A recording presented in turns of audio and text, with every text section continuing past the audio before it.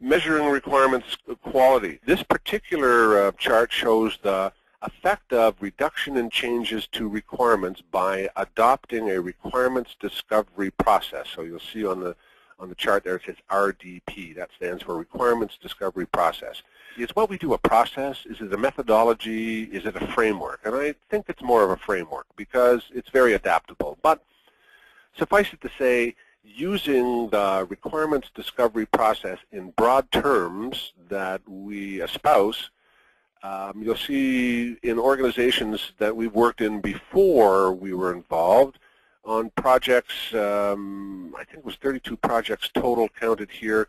The high number of changes per 100 requirements was 78. The low was 11. The average was 32.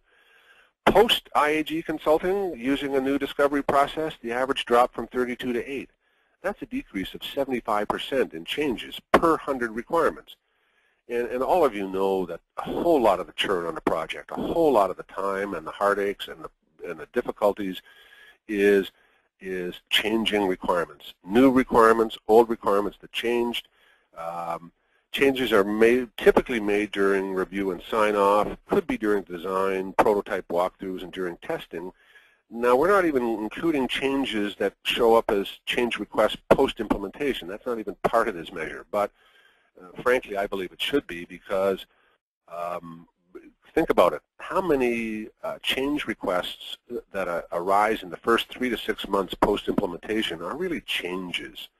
Are they not just requirements that got missed during the initial go-round? So there's a great cost to dealing with those as well. Thank you for watching the video.